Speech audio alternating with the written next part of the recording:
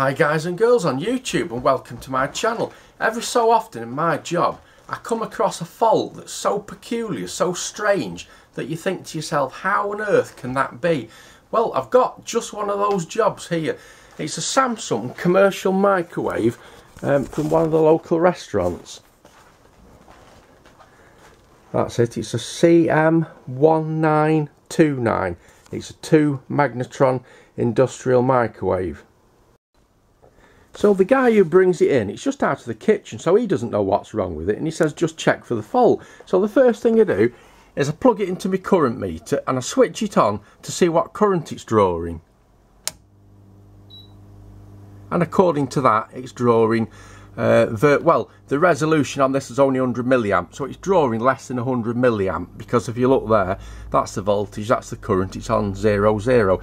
But then I notice there's a loud humming noise coming from it, like a transformer's energised. So I'll just move the camera over here. I don't know if you can hear it, but I'll switch it on and off and you can listen.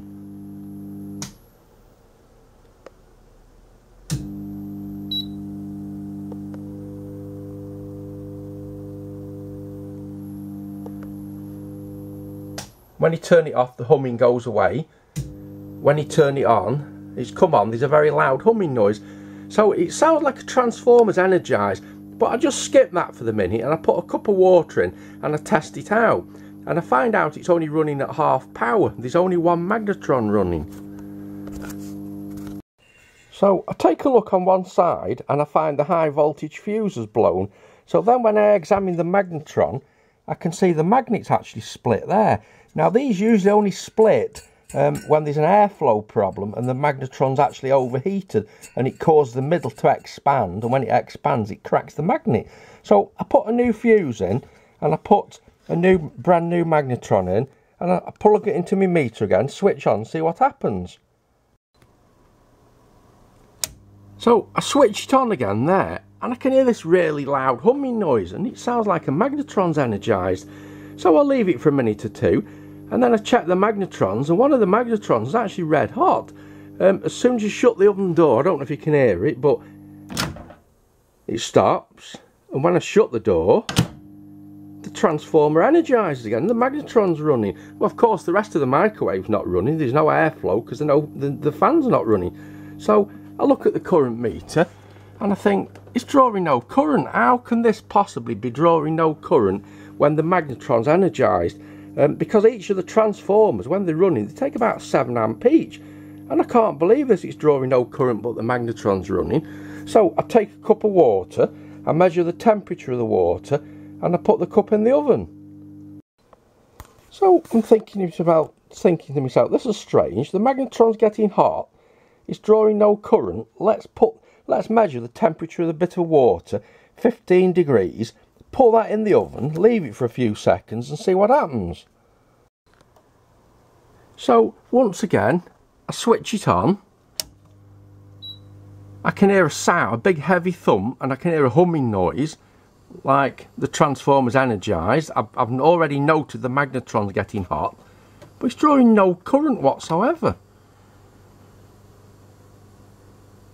And now I can hear what appears to be quite loud, the magnetron running.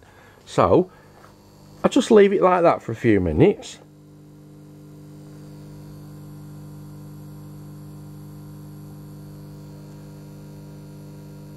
And then I open the door, the humming stops, take out the water I've just put in, which was 15 degrees before. And now the water's 39 degrees, so the actual magnetron is running, but the rest of the microwave isn't. The fan's not running, so there's no airflow. So that would explain why the original magnetron overheated. Now, this could very well be caused by, let's just power this down. This could very well be caused by one of these relays shorting out and the contacts are welded together. That's quite common in microwaves, big industrial microwaves, because these relays are carrying a lot of current. But when I shut the door and then I look at the meter, it's drawing no current whatsoever. So how can this be drawing no current when one of the magnetrons is clearly running. So the next thing I do is I disconnect the high voltage output from the HV transformer. I plug it in, I switch it on, the humming's back, it's drawing no current, and I'm sitting here looking at it and I'm wondering how on earth this can be. And then next thing, I must have disturbed something here. Next thing, down here, there's a big blue flash. Now I've got a lamp here because you can't see anything at the moment, so let's turn the light on. And I don't know if you can see down there, but there's a big black mark on the chassis, and there's some wires. Can you see right in that corner? There's some wires that go from the transformer, and it looks like the insulation's broke down, and one's actually touching onto the chassis.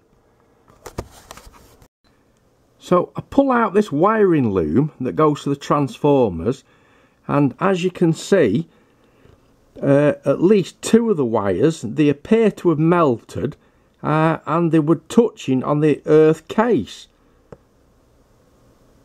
So I get out the service manual and I examine the service manual, and then I can see straight away what the problem is. Now what I'm going to do is I'm going to just leave them wires like that, and I'm going to show you what the problem was, and then we're going to simulate the problem.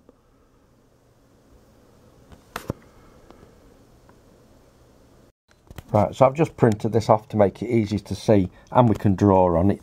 So if we examine it, the live side of the mains goes down here, it goes through the two door switches, and then it goes straight to the transformer here. So the actual live of the mains, as soon as you close the door, we've got a live supply permanently here on the transformer. And how it turns the transformer on and off is in the neutral. We've got the inrush relay and the power relay, but this is the neutral connection. So what had happened is the wire with the insulation breakdown here had actually touched on the case. So this connection here was straight to ground. So that explains why the transformer was energised, because we've got a permanent live here, and this connection was shorted straight to an earth case. And that also explains why on my meter it's drawing no current, because my meter obviously measures the current flowing between live and neutral. It doesn't measure current flowing between live and earth. So let's just see. I've just moved them wires out of the way temporary. We'll just do a quick demonstration. I'll show you the microwave running how it should be, and then we'll simulate the fault by clipping a crocodile here onto the earth case.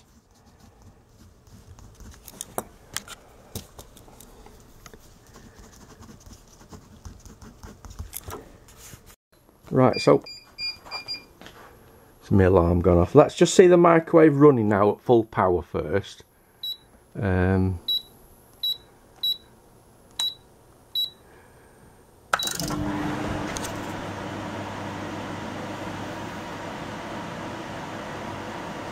Right, so that's running now at full power. Both magnetrons are on, and we're drawing 14.8 amps from the mains. Or 14.7 then.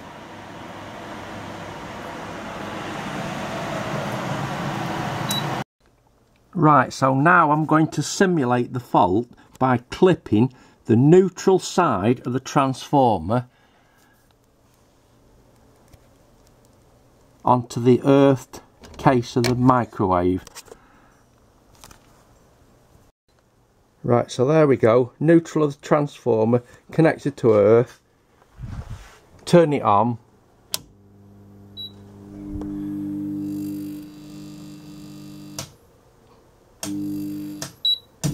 And you can hear it, and if I turn it on and off, you can hear it energising and drawing no current. So there we go, guys and girls, a very interesting fault. He did have me fooled for a while, and I actually found this quite by accident because I was really puzzled as to what the problem was. Alright, guys and girls, I'll catch you in the next video. Many thanks for watching. And there we go, that's just a quick picture of the insulation breakdown on the wires that were actually shorting to the earth case.